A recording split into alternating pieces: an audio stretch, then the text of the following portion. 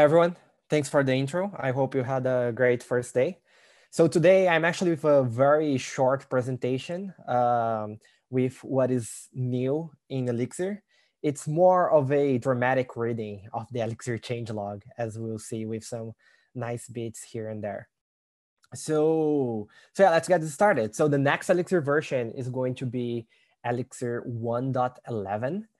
And we are hoping the release candidate is going to be out this month. So we'll have the release at the end of this month or beginning of October as we planned. And some nice information, we have crossed more than 1,000 contributors to the language. The whole ecosystem is nearing 12,000 packages on Hex, and we're almost crossing 2 billion downloads, which is quite impressive because if I remember correctly, when we started the year, we had not crossed or just crossed 1 billion. So that's really nice. So what are we going to talk about today? So there are some topics I want to cover from Elixir 1.11. This is not a complete list. It's more like the most exciting things, in my opinion, coming in the next release. And we're going to talk about Erlang interop, compile time checks, compilation time improvements, configure runtime, and some of the new APIs. So let's get started. So Erlang interoperability. So in Elixir 1.10, we started to require Erlang 21. And one of the reasons for that is because we wanted to integrate directly with Erlang's new logger. And we set up this basic integration, and now we are continuing to improve on it. So in Elixir 1.11, we are going to get 4 new log levels: notice, critical, alert, and emergency. So we are now mapping to all Erlang log levels, which map to syslog log levels. So we are getting 4 new levels. The one caveat here is that if you use those levels with the old Elixir backends, they're going to translate to some of the existing levels. So for example, if you use critical, it's actually going to come out as error if you have an old logger backend because of backwards compatibility reasons. But there'll be ways for you to extract this information if you want to. Another area that we are integrating better with Erlang's logger, is that we now support structured log as well. So we are not forced to log only strings. You can log a map or a keyword list. So another nice feature thanks to the Erlang integration. And another feature that is coming thanks to the Erlang integration is that we now get Erlang docs in IX. So you can type H. If you type in previous releases, if you type H and an Erlang module, it would say, hey, this module was not compiled with docs. But now if you're using Erlang OTP 23 and it has been compiled with docs, we are going to show the docs. You can do like H gen server, and it's going to show the docs for gen server or for a function and so on. So this was easy work from our side because the heavy lifting was done by the Erlang OTP team. So a huge thank you to them, and a huge thank you to the documentation working group of the Erlang Ecosystem Foundation for coordinating those efforts. So that's it about interop. Now let's talk about some things that are very specific to Elixir. So one of the things that I'm really excited about this release, this is an area that we have been working on for a while, and we are starting to see some continuous improvements, and we hope that it will follow up in the next release as well, is that we are adding more compile time checks. Okay, so one of those compile time checks are related to binaries. So let's take like 5 seconds and look at this code. Can you spot what is wrong here? So what is wrong is it's around here, right? So what is happening is that we have this variable called bin, that it's a binary. And we know that it's a binary because we have a guard is binary that is checking it, or we call the byte size function that expects a binary. And this code, it's wrong because when you are creating a binary like that, using the binary segments, we expect all the arguments to be integers. And here it is a binary. So if we execute this code at runtime, you're going to get an argument error. And the fix is to write this instead. So with Elixir 1.11, you don't have to wait to get a runtime error. The compiler is actually going to let you know that. It's going to say, here's the whole warning. As you know, at this point, we have very long warnings because we want to be very specific and very clear about our error messages. So you don't have, if you can't see everything here, it's fine. But the idea here is that you're going to get a warning that says, hey, you have this thing that we know it's a binary because you called something like is binary on it. And we have this expression where we're trying to use it as an integer, and that's not going to work out. So you don't have to do anything. We're just looking at existing code and say, hey, this is going to go wrong, and they are going to let you know about it. Another compile check coming in Elixir 1.11 is related to maps and structs. So if you write this code today, so you pattern match on a struct, and then you access the struct field using the dot syntax, and that field does not exist, this code compiles just fine, and there is no warnings, right? But when you run this code, you're going to get an error message saying there is no such field, right? If you were pattern matching on this field, then you would get a compilation time, but not written like this. Good news is in Elixir 1.11, now we are going to track the struct usage throughout the function lifecycle. So if you write this code, now you're going to get a warning. Again, you don't have to wait for runtime. At compilation time, you're going to say, hey, this field is undefined. It does not exist on this struct. So that's another improvement. Another improvement that it's really nice is that we are going to check application boundaries, right? So let's look at this code. What is wrong with this code, right? We are calling the crypto module, and which exists. We are calling the strong random bytes function that exists and passing a valid argument, right? What is wrong with this code? So this is a tricky question. For us to answer what is wrong with this code, we need to know if the crypto application is a dependency. Is our current project depending on crypto? Because the thing is, crypto is part of the Erlang standard library, okay? And so you can just call it at any moment, right? But the issue is, if you call crypto but do not depend on the crypto application, when you build a release, the release is only going to keep the applications that you use. So the release can remove the crypto application, and now your code is going to fail later on. So, so this code is correct if you're depending on crypto, but it's not correct if you're not depending on crypto.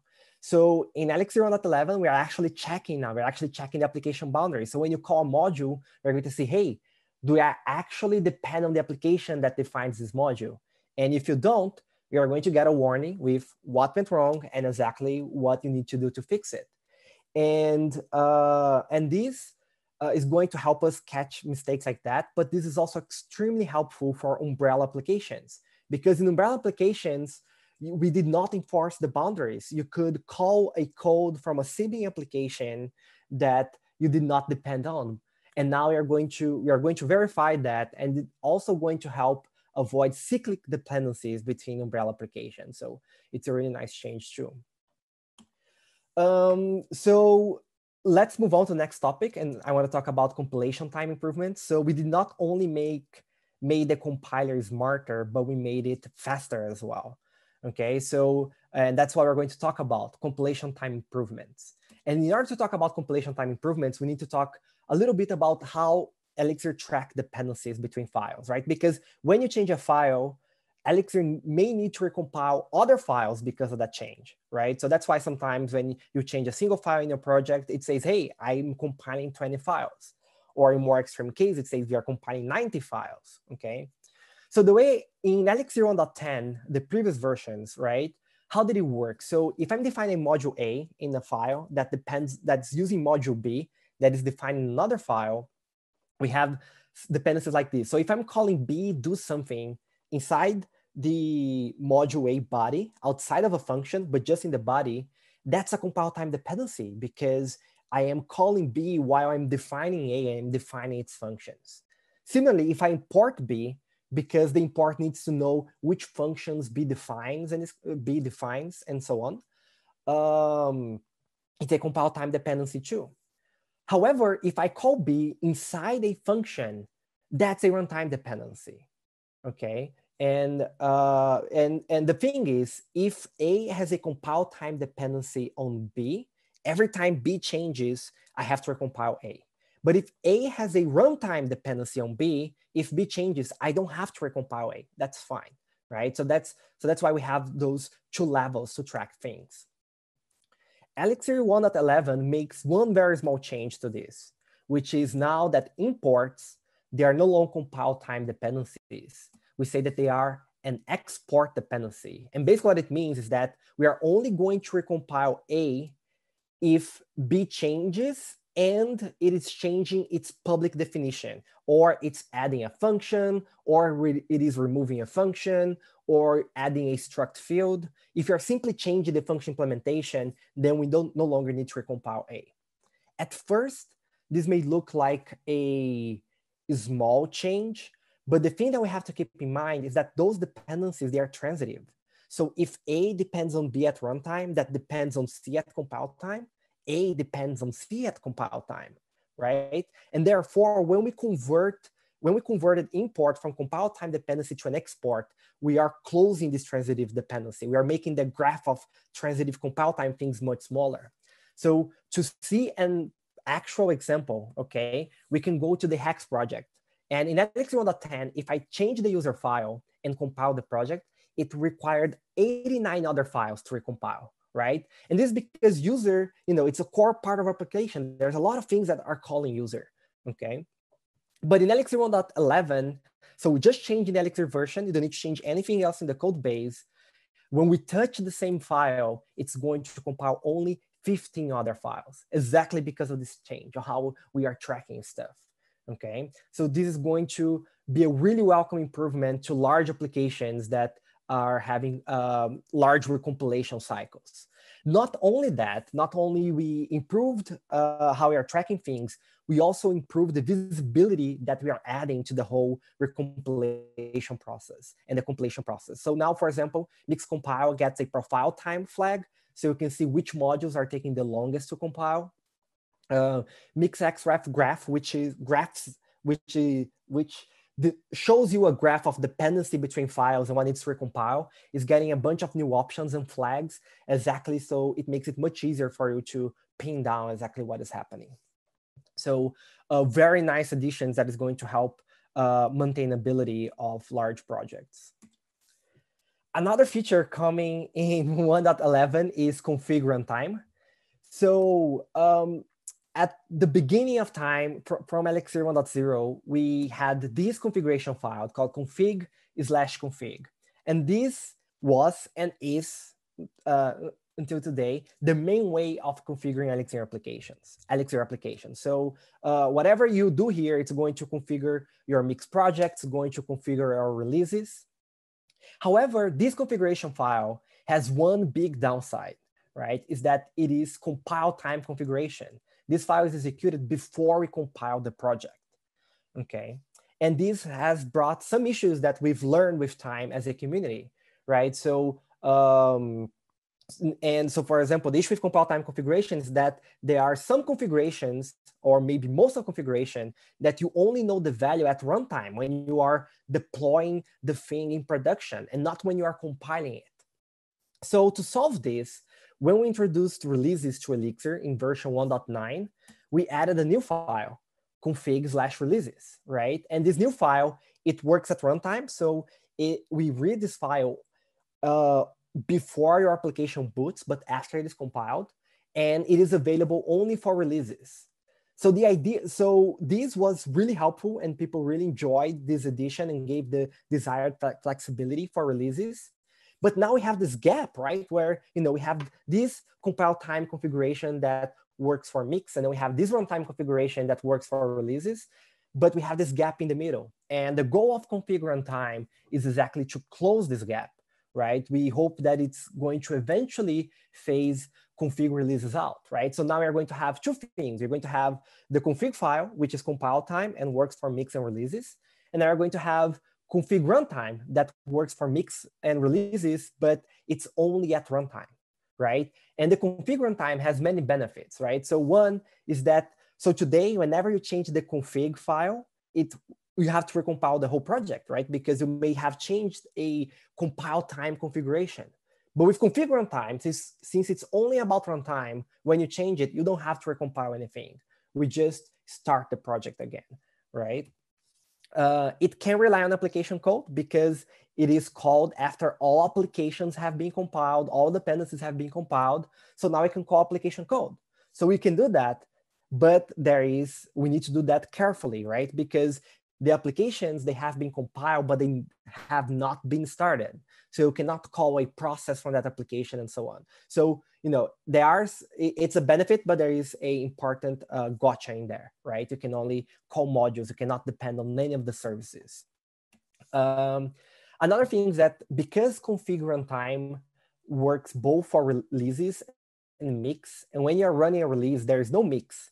You can no longer do like mix.env to get the env inside such configuration file. For this reason, we have added config_env and config_target that works for all configs, but that encapsulates this aspect nicely. And we are no longer leaking mix concerns throughout all of our configuration files. And our hope is that it's going to become the main source of configuration in the long term, right? It's too early to say. It has not even been launched yet, but that's the hope. It provides much saner defaults across the board. And finally, to finish this talk, I want to briefly touch some of the new APIs that are coming in Elixir 1.11. So, for example, we added isStruct and isException guards. We have also added in Elixir 1.11 support for calling map.field in guard. So if you want to access a map field in a guard now, it's going to be possible. We introduced calendar strf time. This was actually the first feature to land for Elixir 1.11. And what strf time does is that it does daytime formatting. So if you're using a dependency only because you need daytime formatting with Elixir 1.11, that's no longer going to be necessary. And it is called strf time. It's a weird name, right? But strf time is the name of a standard for string formatting that's usually, it's used by a lot of languages, right? So C, Ruby, they use this format. So that's what we're using, and that's why it's named like that. There are other standards, but we're supporting strf time right now. We have also continue with our usual improvements to the calendar module. So now we got beginning of month, end of week. We have got conversion from and to Gregorian seconds to many of our APIs and so on.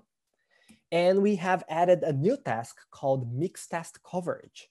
And so in Elixir 1.10, we added support for partition tests. So for example, if your tests, they cannot run concurrently for a reason, or if you have a very long running test suite and you want to spread it apart on CI. So for example, you run it on 4 machines. We added partition tests. But the issue with partition tests is that if you partition the tests, then the coverage is no longer correct, right? Because you are running it in 4 different places. So with mixed test coverage, you can actually now get all those coverage reports together from the partition tests and generate a final report with everything considered. You can also use it for umbrella applications. So in an umbrella application, if you want to get the report of the whole umbrella project instead of each individual app, you can also do that with the mixed test coverage task as well. So that's it. That's what I wanted to share for today. And I am personally really excited about this release. Last year at ElixirConf, I said that we have no new planned features. And some people, and despite my best attempts to clarify that, some people thought, oh no, like there's feature free, Elixir is feature frozen, right? And that's not the point, right? Our point is that we are not focusing on like very user-centric features, but we want to focus on the infrastructure, right? We want to focus on the compiler. We want to focus on doing more checks, on making the compiler more useful for you without you having to do anything. And sure, we're still going to add small features like calendar strf time here and there, but the focus is really on the foundation, the infrastructure, which I think is very important. And I think this release showcases really well that's exactly what we plan to do, and that's exactly what we are doing. So that's it. Unfortunately, I believe I don't have time for questions, but feel free to ask me in the app and I can reply online. And feel free to let me know, or the Elixir team know as well, which of those features you are most excited about. Thank you very much.